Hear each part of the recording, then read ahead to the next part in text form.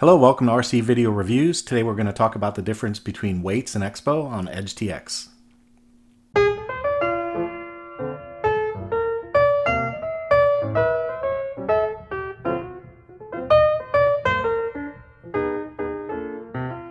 What I want to go through today is the difference between Weights and Expo. If you're a veteran RC flyer, you probably don't care about this material, you probably have it well in hand. But if you're new to the hobby, terms like Weights and Expo and rates can be kind of confusing if you don't understand exactly what they're supposed to do. So I'm going to cover those today because they're very fundamental to model setup, and you really want to understand the difference between the two.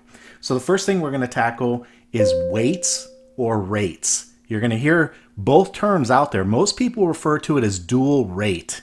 Dual rate, that's with an R. If you think about the movement of a control surface, if you have a very high deflection of a control surface, what happens is with that very high deflection, the aircraft will spin on that axis quite a bit faster than if you have a very small moment of movement on that control surface. So a very short movement, the rate of turn is much slower. I believe that's why they're referred to as rates. Now, to add confusion to the issue, on the radio, you'll see it referred to as weight. And weight has to do with distance. So in RC, rates and weights are both related to the distance or movement of the control surface. Now, let's go through a couple of examples. On my input screen, I've defined a couple of different input combinations. On the first one, I have a weight of 100 with no expo. We'll get to expo last. On the second line, I've got a rate of 50 with no expo. We'll get to expo last. And then on the bottom line, I have a rate or weight of 100 with an expo of 100. Let's cover the weights first. At 100%, when I do a full deflection of the aileron stick, I get movement down to here and up to here. So what I want to do is use a little guide to kind of give you a look at where that's going to land. You see that silver guide right there on the left? Okay, so at 100%, the way this particular model is set up, that's how far that control surface moves. Now, when I switch my rates using my SB switch down to the middle position, I'm going to go to a 50% weight, and now you can see when I move that stick to full deflection, it doesn't even come close to my marker over here. It's still got a long way to go before it gets there. I've effectively cut the travel distance in half. So on the radio, that's referred to as weight. You can see right here, there's a line that says weight and 100%. And if I back out and highlight this entry, which is my second line, you'll see I've got a weight of 50%. The weight changes how far that control surface will move, okay? Now, when you change how far that control surface can move, you also manipulate the rate of movement around the axis. That's why you'll hear them referred to in both cases as rate and weight, but really it means the same thing. We're referring to the same concept, and that's limiting the movement or the total amount of throw on that control surface, okay? So if I go back up to 100% on my weight, we'll go back out to the marker all the way to here. You see how that surface now comes all the way back out to that marker that I set down? That's 100% weight.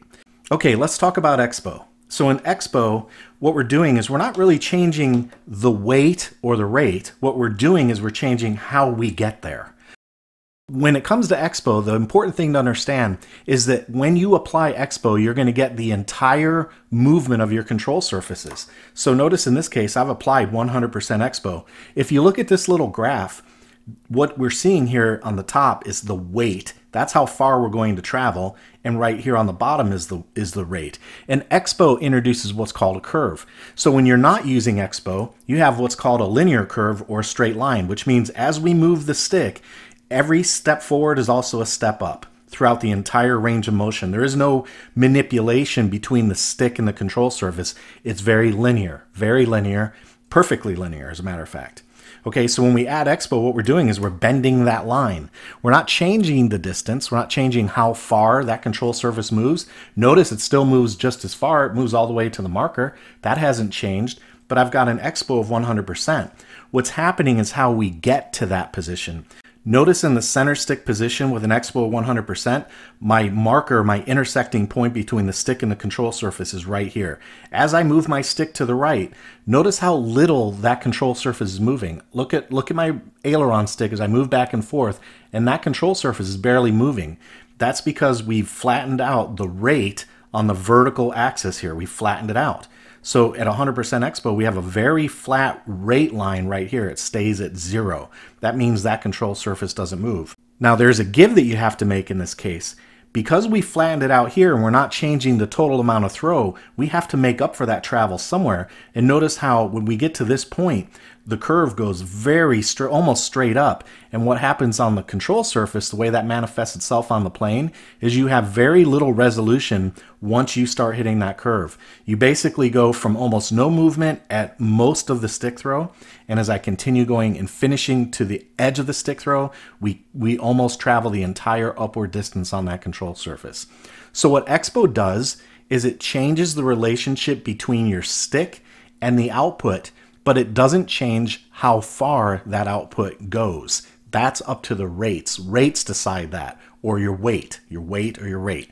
That's what decides how far this control surface goes. The Expo simply changes the relationship between the stick and where that control surface is.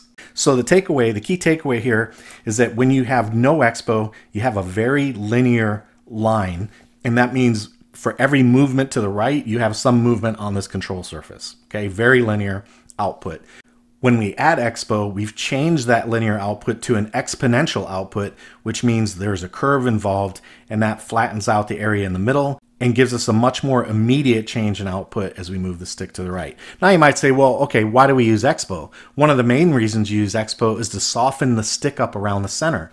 So if you're in a linear model like this, any little movement right here in center is going to cause a movement on that control surface. See how every little movement on that stick moves that control surface?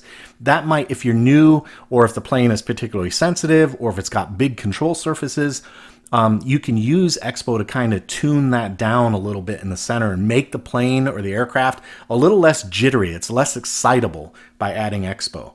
So when we add Expo, as we move a little bit in the middle, you see very little movement on that control surface. That kind of deadens it around center. Now I've used a very exaggerated use case for Expo in this example. If we tuned it down to something a little more practical, like maybe 25%, the curve is not as visible, but you still get the benefit of softening up the middle a little bit. It takes a little bit more stick movement to move that control surface away from center, which gives it the sensation of being calmer in the air. Okay, so that's the difference between Weights and Expo. I hope you found this information useful. If you did, please hit the subscribe button and the notification bell down there in the corner. That's all I've got for today. Take it easy. Hey, if you like the work I do here on RC Video Reviews, please consider joining me on Patreon. For about the price of a cup of coffee, you can help me keep making videos just like this one. If you'd like to help out, there's a link in the description and on your screen.